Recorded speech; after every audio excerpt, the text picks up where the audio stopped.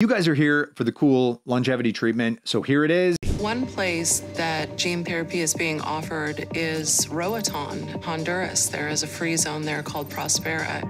Today is one of the most exciting days of Blueprint, and I'm going to be injected with my first gene therapy.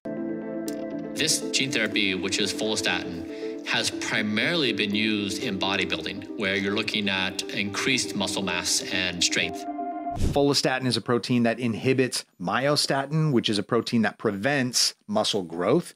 Here's some pictures of some yoked out animals that underwent the treatment. The treatment has shown a 30% lifespan expansion in mice, but it hasn't been tested for safety and effectiveness in humans, so the side effects are pretty much unknown. Follistatin peptides have been used as an off-market muscle enhancer for athletes and bodybuilders for years, but they're still banned by anti-doping sports agencies. The specific treatment Bryan received isn't specified in the documentary, but they mention that it doesn't integrate into your DNA and is potentially reversible, which means it's probably some kind of episomal gene therapy or RNA-based treatment, but we can't be sure. What we do know is that the injections are $25,000 a pop. Netflix did have a post-credits update which noted 6 months after receiving Follistatin gene therapy, Bryan's muscle mass increased by 7%.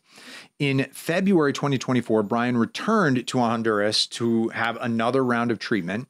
So seeing as how Netflix is a huge platform with a wide global reach, I have no doubt we're going to see some copycat behavior. So in 2025, there's definitely going to be an increase in medical tourism. Actually, I'm going to Tijuana to get some stem cells, so I'm adding to